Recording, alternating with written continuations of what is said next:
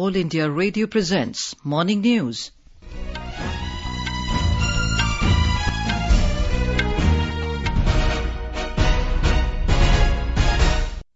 Good morning. I'm Anuja Kumar and with me is Subhadra Ramachandran.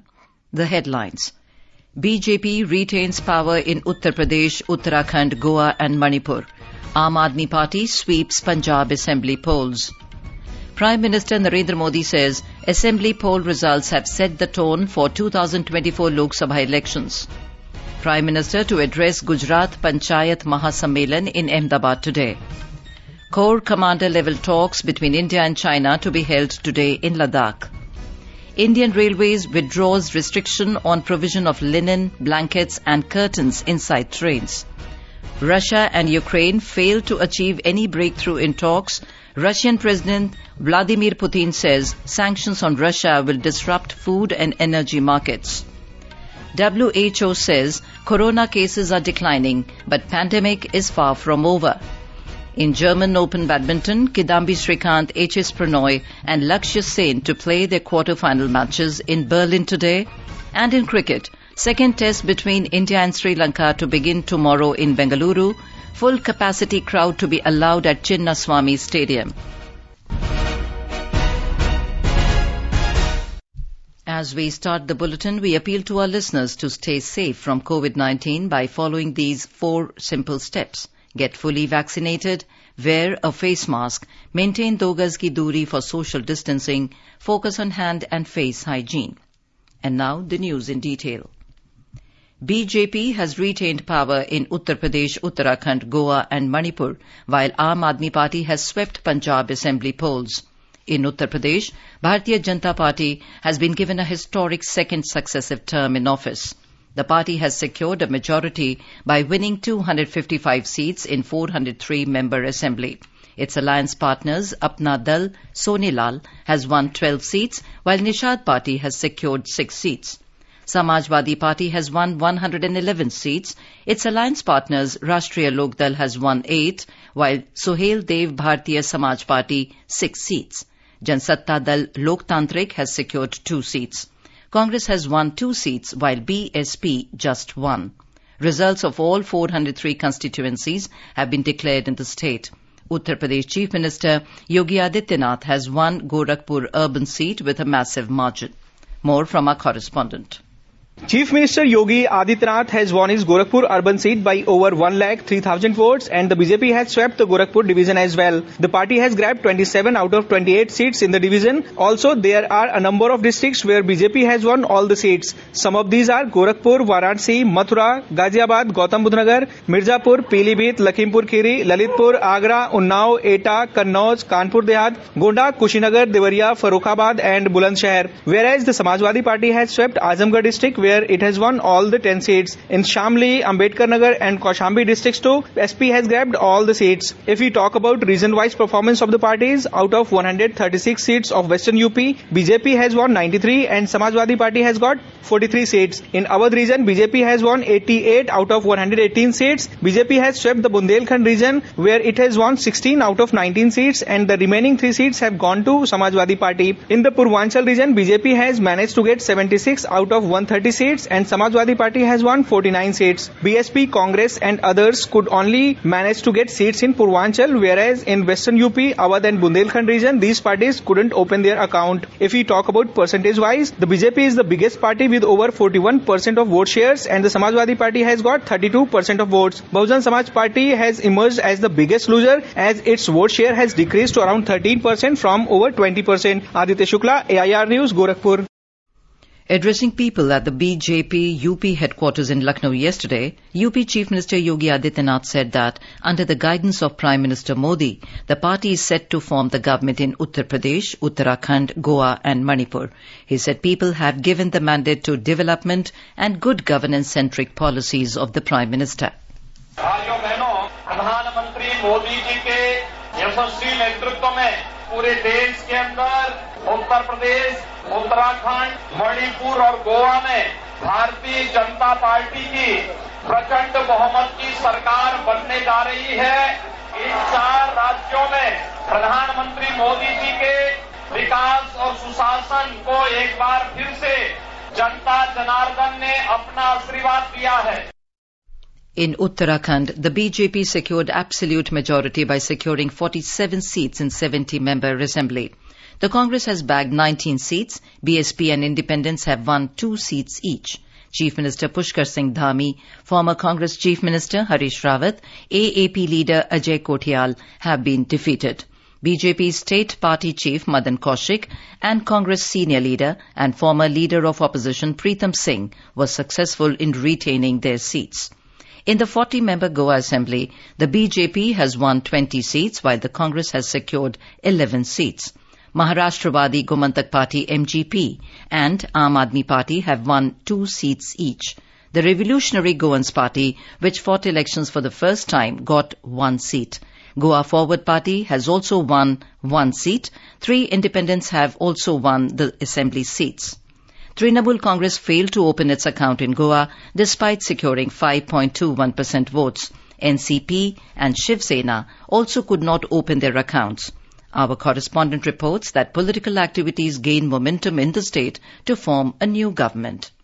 BJP Central Committee members will arrive in Panji today to start the process for formation of government in the state. Senior BJP leader and Chief Minister Pramod Sawant said the Central Committee will meet the 20 newly elected MLAs of party and those 3 independent candidates who have extended their support to the BJP. Mr. Sawant also said the central leadership will decide leader and then party will stake claim to form the BJP-led government in the state. In view of this, BJP MLAs have been advised to remain in Panji. BJP Goa election in charge Devendra Fadnavis said that Maharashtrawadi Gomantak Party will be part of the new government in the state. Mr. Fadnavis said that Maharashtrawadi Gomantak Party has given letter of support to BJP. Krishna Kumar Lal, AIR News, Panji, Goa.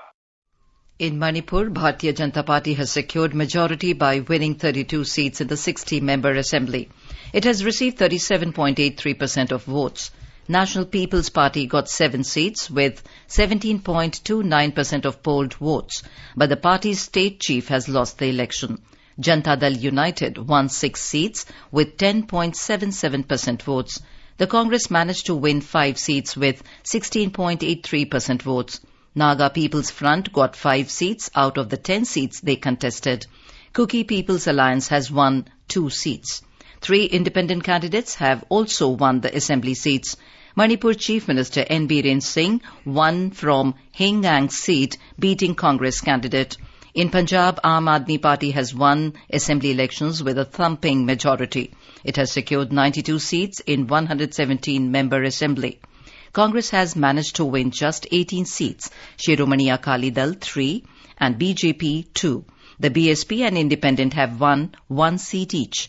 Many prominent politicians were humbled by Aam Aadmi Party candidates. These included senior SAD leader, 11-time MLA and 5-time Chief Minister Prakash Singh Badal, Congress State President Navjot Singh Sidhu, SAD leader Bikram Singh Majithia, Chief Minister Charanjit Singh Channi, 4-time MLA and former Chief Minister Captain Amrinder Singh, SAD President and former Deputy Chief Minister Sukhbir Singh Badal, Finance Minister Manpreet Badal, among others. Prime Minister Narendra Modi has said the 5 states assembly election results have put a stamp of approval on BJP's pro-poor and proactive governance. Addressing party Karyakartas at party headquarters in New Delhi last evening after emerging victorious in 4 states, Mr. Modi said, Uttar Pradesh के लोगों ने दिखा दिया है 2014 के चुनाव नतीजे देखें 2017-2019 के नतीजे देखें और अब फिर 22 में भी देख रहे हैं हर बार यूपी के लोगों ने सिर्फ और सिर्फ विकासवाद की राजनीति को ही चुना है यूपी के हर मतदाता ने हर नागरिक ने एक सबक दिया है कि जाति की गरिमा देश को जोड़ने के लिए होना चाहिए देश को तोड़ने के लिए नहीं होना चाहिए और ये करके दिखाया 4 चुनावों में करके दिखाया वैसे आज मैं ये भी कहूंगा कि 2019 के चुनाव नतीजों के बाद कुछ पॉलिटिकल ज्ञानियों ने कहा था 2019 में जब लोकसभा में हम दोबारा जीत करके आए तो उस ज्ञानियों ने कहा था कि भाई इस 2019 के जीत में क्या है, ये तो 2017 में ही तय हो गई थी, क्योंकि 2017 में यूपी का रिजल्ट आया था। मैं मानता हूं इस बार भी ये ज्ञानी जरूर कहने की हिम्मत करेंगे कि 2022 के नतीजों ने 2024 के नतीजे तय कर दिए। The Prime Minister said the way our mothers and sisters and the youth has given full support to the Bharatiya Janata Party, and it is a big message in itself. आज मैं देश की महिलाओं, हमारी बहन बेटियों को विशेष रूप से नमन करता हूं। चुनाव के नतीजों में मेरी इन माताओं, बहनों का, बेटियों का बहुत बड़ा योगदान है। हमारा सौभाग्य है कि भाजपा को बहनों, बेटियों, माताओं ने इतना स्नेह दिया है, इतना आशीर्वाद मिला है। जहां जहां महिला मतदाताओं ने पुरुषों के मुकाबले ज्यादा वोट किया है, वहां बीजेपी को बम्पर जीत मिली है। एक प्रकार से हमारी माताएं, बहनें, हमारी बेटियां, हमारी ये स्त्री शक्ति भाजपा की जीत की सारथी बनी है। Mr. Modi said over the years, the government has not only improved the governance delivery system, but also brought transparency in the entire process. साथियों, ये चुनाव नतीजे भाजपा की pro poor, pro active governance पर एक प्रकार से बड़ी मजबूत मोहर लगाते हैं। गुड गवर्नेंस, डिलीवरी, इसका बड़ा महत्व होता है, लेकिन भाजपा इस बात को समझती है कि आखिरी इंसान की सुविधा के लिए कितनी मेहनत करनी चाहिए। बीते वर्षों में हमने गवर्नेंस डिलीवरी सिस्टम तो बेहतर किया ही, साथ साथ पूरी प्रक्रिया में पारदर्शिता भी लाए। भाजपा गरीब को भरोसा देती है कि प्रत्येक गरीब तक सरकार ने निर्णय किए हुई सुविधाएं जरूर पहुंचेगी, और मैं गरीब के घर तक उसका हक पहुंचाए बिना चैन से बैठने वाला इंसान नहीं। On the occasion, BJP President Jagat Prakash Nadda, along with Union Ministers Rajnath Singh, Amit Shah, Nitin Gadkari, felicitated Mr. Modi for the victory in the assembly polls. The Congress has said the results of the assembly elections are opposite to the hope of the party. Briefing media in New Delhi yesterday, party spokesperson Randeep Singh Surjewala said it was expected that Congress will perform better in Uttarakhand, Goa and Punjab, but party has failed to get clear mandate of the people. It's a fact that the results of the 5 election going states are not as per our expectations. We expected far better results in Goa, in Uttarakhand and in Punjab, and we accept that we have not been able to completely win the trust of people of these states. In Punjab, the entire incumbency of 4.5 years under Sardar Amrinder Singh, we could not overcome. People voted for a change, and we congratulate for Punjab the Aam Aadmi Party. You are listening to the morning news in All India Radio. A reminder of the headlines before we move on.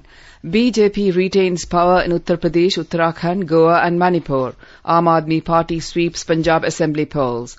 Prime Minister Narendra Modi says assembly poll results have set the tone for 2024 Lok Sabha elections. Prime Minister to address Gujarat Panchayat Mahasammelan in Ahmedabad today. Co-commander level talks between India and China to be held today in Ladakh. Indian Railways withdraws restrictions on provision of linen, blankets and curtains inside trains. Russia and Ukraine failed to achieve any breakthrough in talks. Russian President Vladimir Putin says sanctions on Russia will disrupt food and energy markets. WHO says corona cases are declining, but pandemic is far from over. In German Open badminton, Kitambi Srikanth, HS Pranoy and Lakshya Sen to play their quarter-final matches in Berlin today. And in cricket, second test between India and Sri Lanka to begin tomorrow in Bengaluru. Full capacity crowd to be allowed at Chinnaswamy Stadium. For quick news updates round the clock, follow us on our Twitter handle @AIR News Alerts. अपने business को बढ़ाने के लिए लीजिए आकाशवाणी का सहयोग और दीजिए उसे बुलंदियों के पंख। आपका बिजनेस लोकल है या राष्ट्रीय, आकाशवाणी देती है उपभोक्ताओं तक पहुंचने का हर विकल्प। और अब तो आप घर, दफ्तर या दुकान पर बैठे बैठे कर सकते हैं आकाशवाणी के किसी भी केंद्र के लिए विज्ञापनों की बुकिंग। आकाशवाणी के विभिन्न चैनलों पर विज्ञापन देना सुलभ और सस्ता। बुकिंग है तो संपर्क करें 8700014242 पर। 8700014242। Welcome back to the morning news on All India Radio. Prime Minister Narendra Modi will be on a 2-day visit to Gujarat beginning today. At around 4 p.m. today, Mr. Modi will participate in Gujarat Panchayat Mahasammelan and address the gathering. The program, Apnu Gam, Apnu Gaurav, will witness a participation of more than 1 lakh representatives from the 3 tiers of the Panchayati Raj institutions in the state. We have more from our Ahmedabad correspondent.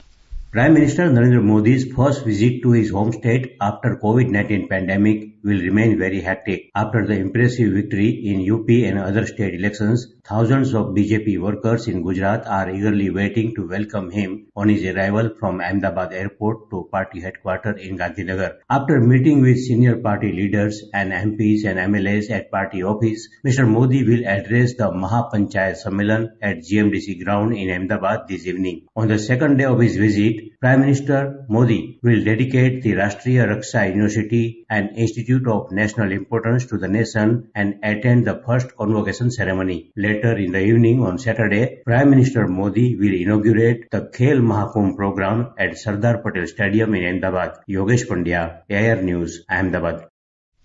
15th round of Corps Commander level talks between India and China will be held today. Talks between army commanders will take place on the Indian side of Chushul-Moldo border post. More from our Leh correspondent.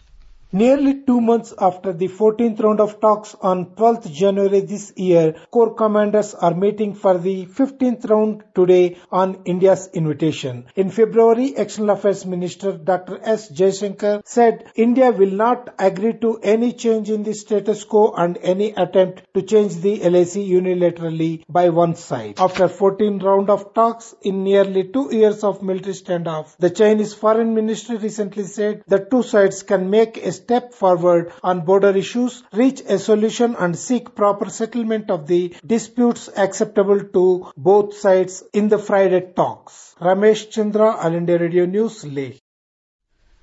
In a major relief to passengers, Railways has decided to withdraw the restriction with regard to supply of linen, blankets and curtains inside the train with immediate effect. These restrictions were imposed following the outbreak of corona pandemic. Talking to AIR News, CPRO Northern Railway Deepak Kumar said the relief comes into effect with immediate effect. बहुत दिनों से इसकी demand चल रही थी। जब से Covid महामारी फैली थी के दौरान हम लोगों ने ऐसे प्रिकॉशनरी मेजर इसको बंद किया था, क्योंकि उसमें संक्रमण का ज्यादा खतरा होता है। तो इसमें उसको बंद किया गया था। जैसे जैसे कोविड की सिचुएशन थोड़ी बेटर हो रही है और इसमें बहुत ज्यादा डिमांड थी लोगों की कि ब्लैंकेट और जो बेडरोल है वो ट्रेन के अंदर वापस किया जाए, उसी के अंदर ये डिसीजन लिया गया है। Now that bedroll and linear will be provided in the train. जो लॉन्ग डिस्टेंस ट्रेन है, जहां जहां ओवरनाइट जर्नी है या बाकी है, उसके अंदर जो प्री कोविड सिचुएशन जैसे जैसे ट्रेन में सिचुएशन हुआ करती थी, उन सारी ट्रेन के अंदर इसको बहाल किया जा रहा है। Vice President M. Venkaiah Naidu will arrive in Gangtok, the capital of Sikkim, today. The Vice President's engagements include laying the foundation of a university, interacting with students and unveiling of a statue of Netaji Subhash Chandra Bose at the governor's residence. Russia and Ukraine have failed to find a breakthrough on a ceasefire and other humanitarian issues at the first high-level talks in Turkey since Moscow's military operation. Russia's Foreign Minister Sergei Lavrov and Ukrainian counterpart Dmitry Kuleba met on the sidelines of a diplomatic forum in the Turkish resort city of Antalya. Russian President Vladimir Putin has said that sanctions on Russia will disrupt global food and energy markets. Talking to a TV channel, Putin said Western sanctions on Moscow have begun to hurt the United States and the Europe. Blaming the West's skyrocketing energy prices, Putin said Russia continues to export oil and gas, including through conflict-torn Ukraine. He said Russia is respecting all its obligations in terms of energy supplies. He also warned that the Western sanctions could send global food prices soaring, as Russia is one of the world's main producers of fertilizer. The World Health Organization has said that corona cases are declining globally, but the pandemic is far from over. WHO Director General Tedros Adhanom Ghebreyesus told media persons that the pandemic will not be over anywhere until it is over everywhere. He said the virus continues to evolve and we continue to face major obstacles in distributing vaccines, tests and treatments everywhere they are needed. The global health body also expressed concern that several countries are drastically reducing testing. Prime Minister Narendra Modi has congratulated President-elect of South Korea Yoon Suk Yeol on his victory in presidential elections. In a tweet, Mr. Modi said he is looking forward to work with him to further expand and strengthen the India-Republic of Korea's special strategic partnership. And now let's listen to our special program Azadi Ka Safar, highlighting the importance of the day during the freedom struggle. Azadi Ka Amrit Mahotsav.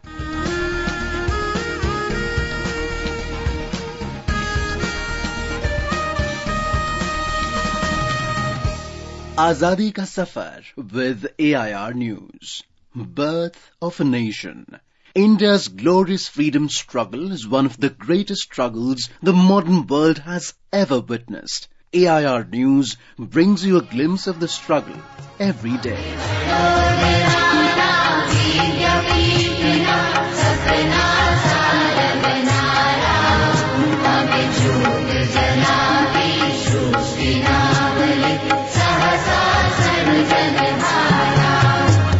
Today we remember Sayaji Rao Gaikwad III, who was born on 11th March 1863. He was the Maharaja of Baroda state from 1875 to 1939.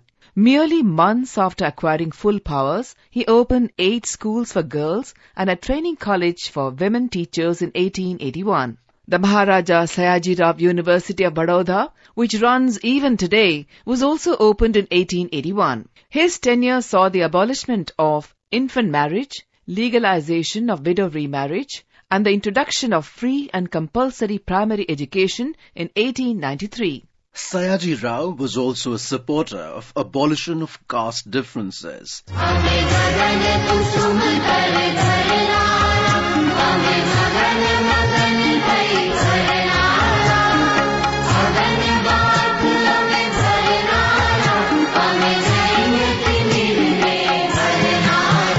It is well known that his patronage brought forth some of the best talents of the time. The most well-known example is Raja Ravi Verma, who had his first exhibition at the Baroda Palace. He is also famously known for sponsoring Dr. B.R. Ambedkar's college education abroad. He also sent financial assistance to famous social reformer Jyotirao Phule. Sayaji emphasized upon the development of railway network within his state, construction of water systems, and the strengthening of commercial banks. He founded the Bank of Baroda in 1908.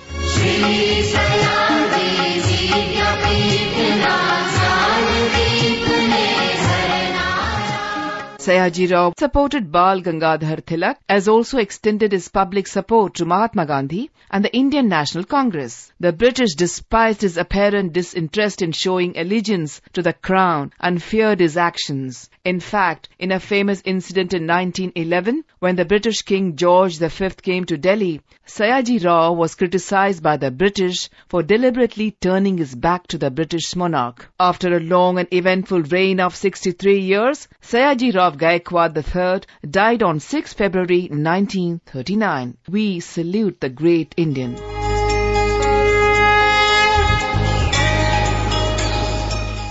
Today, we also remember the independence activist Chandra Bhanu Gupta. He was born in district Aligarh in 1902. Gupta joined the Indian independence movement at the age of 17 when he took part in demonstrations against the Rowlatt Act in Sitapur. Uttar Pradesh,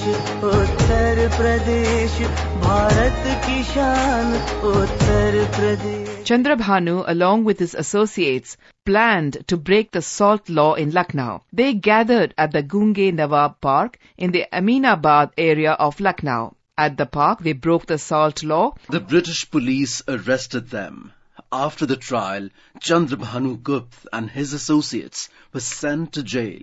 post-independence, Chandrabhanu Gupta served 3 terms as the Chief Minister of Uttar Pradesh. He breathed his last on the 11th of March 1980 at New Delhi. AIR News pays tribute to the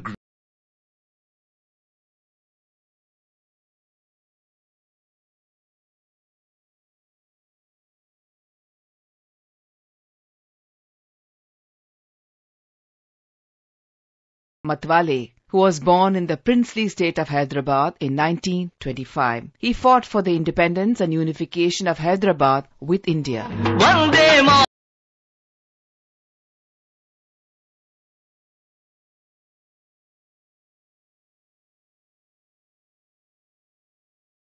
Madan Singh had his first confrontation with the Riyasat of Hyderabad when the Arya Samaj started a movement against the princely state. Success of this movement encouraged Madan Singh and he jumped into the movement which was aimed for the merger of Hyderabad state with the Indian Union. On 14th August 1948, Madan Singh hoisted the Indian flag at his home. The police of Hyderabad state wanted to take down the flag, but Madan Singh fought hard. The barbaric officers dragged him and took him into custody. Madan Singh Matwale died due to the police torture. We salute the brave son of the soil.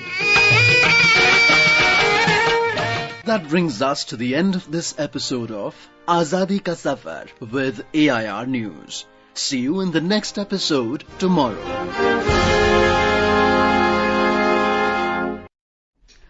In German Open Badminton, India's Kidambi Shrikant, H.S. Pranoy and Lakshya Sen will play their quarter-final matches today, while 8th-seeded Shrikant takes on top-seeded Victor Axelsen of Denmark. It will be all-India match between Pranoy and Lakshya.